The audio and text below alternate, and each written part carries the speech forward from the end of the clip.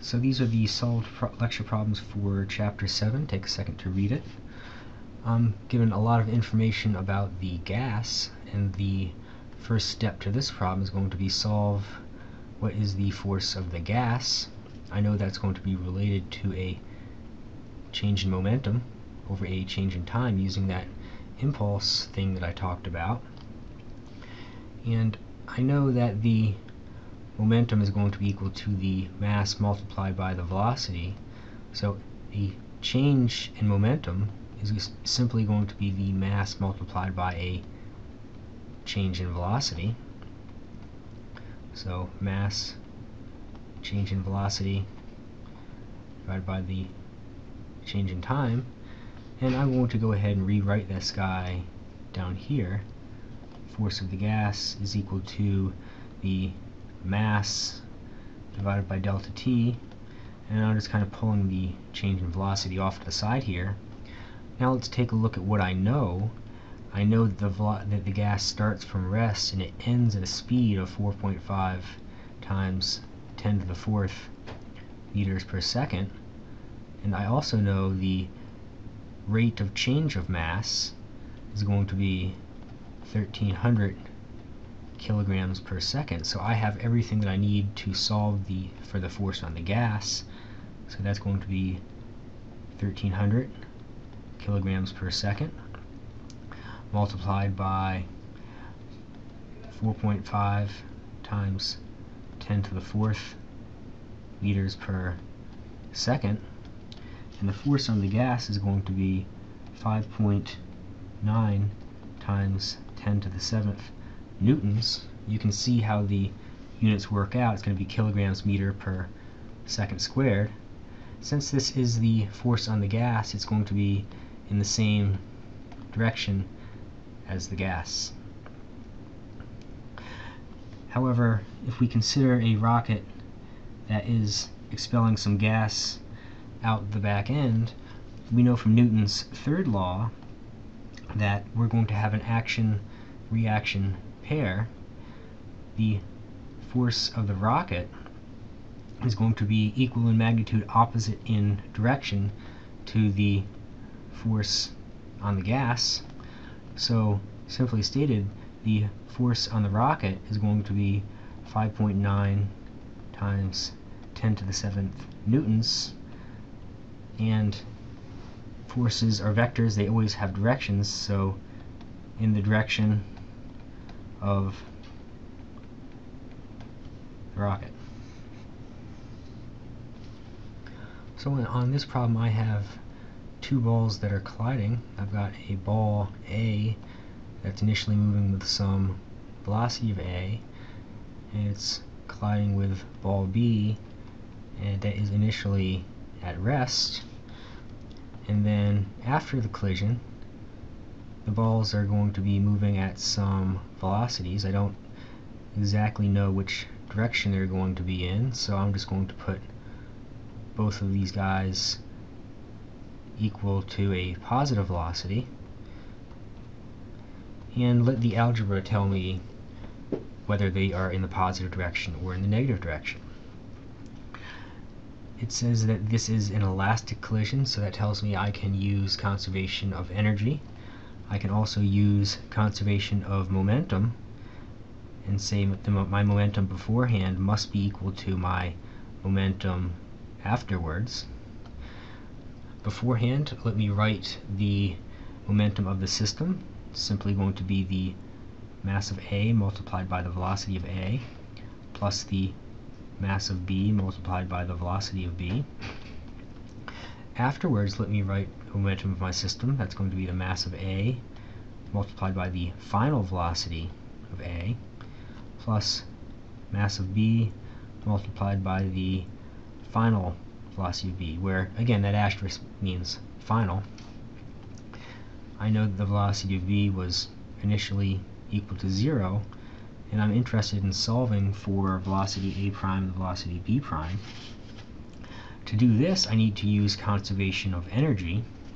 Fortunately, the book has already done this for us, and equation 7.7 has combined conservation of energy and conservation of momentum to simply write the velocity of A minus the velocity of B is equal to the negative velocity of A prime minus velocity of B prime.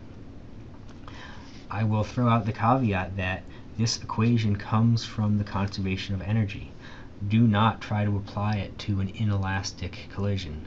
You have to really know what type of collision you are looking at before you root through the book for equations and try to apply them blindly. If you're not sure about the type of collision and you apply this incorrectly, you'll get the wrong answer. So I'm going to just simply redistribute that negative sign, velocity of A prime plus velocity of B prime, and much like before, I know that the velocity of B is equal to 0, so I can go ahead and I can rewrite equation 7 for either velocity of A prime or velocity of B prime, whichever one suits your fancy. I'll simply add velocity of A prime to both sides and come up with my velocity of B prime to be equal to the velocity of A plus the velocity of A prime. So this equation came from using conservation of energy. Now I can simply plug that guy in right up here to my conservation of momentum, and I'm going to rewrite my conservation of momentum equation now such that I'm going to say mass of A multiplied by the velocity of A is equal to the mass of A, velocity of A prime, plus mass of B, velocity of A, plus velocity of A prime. And I'll just go ahead and distribute that guy out. So mass of A, velocity of A prime, that hasn't changed, plus mass of B, velocity of A, plus mass of B, velocity of A primed. Go ahead and combine all my like terms, and I'm going to solve for the velocity of A prime. So mass of A, velocity of A minus mass of B, velocity of A is going to be equal to mass of A, velocity of A prime, plus mass of B, velocity of A prime. Pull out a VA on this side, or VA prime on this side, and pull out a VA on this side, and I'm going to say mass of A minus mass of B multiplied by the velocity of A. Similar thing on this side, mass of A plus mass of B on this side, velocity of A prime. Divide both sides by this quantity right here, mass of A plus mass of B, and I'm going to simply divide by that quantity right here. This guy is going to cancel out, and I've isolated my velocity of A. I can go ahead and I can plug all these guys in,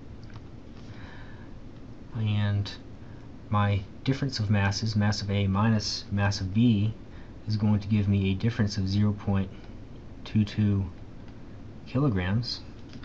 My sum of masses, this guy down here, is going to give me a sum of 0.66 kilograms. I know that the initial mass, or initial velocity, was 3.8 meters per second. So my velocity of A prime is now going to be 1.267 meters per second. And the fact that it's positive tells me that it is in the east, or positive x direction. So here I'm going to write east. Now I go back to this equation right here, and I can simply plug these directly in and say velocity of B prime is going to be velocity of A, or 3.8 meters per second, plus 1.267 meters per second, and I'm going to come up with 5.07 meters per second, and the E is going to mean east. So that is going to be my phi B prime. So this problem is actually a ballistic pendulum of sorts. It's very similar to example 7.9, and it's actually kind of interesting. So if I draw my beforehand picture where I have a mass of a bullet and it's traveling at some velocity, here I have a big mass of the system, and its velocity is equal to 0, then afterwards I'm going to have my bullet embedded in my block of wood, so I'm going to have mass plus big mass all traveling at some final velocity. Now the interesting part about this is after the collision I'm going to have my final velocity. The block is going to slide along a frictioned surface such that at some point it's going to have a velocity of equal to 0. What's going on here is this thing called friction has done some work on this block and it has slowed it down. So I'm combining both momentum and energy in this problem. So let me start by seeing if I can come up with an expression for this final velocity after the collision in terms of my frictional force. I know that it was applied over some distance right here, and I know from the work energy theorem that the work done by friction is going to be equal to the change in kinetic energy, which is going to be equal to 1/2 multiplied by the mass, and then V final minus V initial. The initial velocity is going to be that V primed. The final velocity is going to be 0. And I also know that the work done by friction is going to be equal to the force of friction multiplied by the distance that it was applied over multiplied by the cosine of the angle in between them. They're in opposite directions, so it's going to be cosine of 180. This force of friction, cosine of 180 is going to be -1, so I'm going to put a negative sign. That force of friction is going to be the coefficient of kinetic friction multiplied by the normal force, which is simply going to be mass times gravity in this case.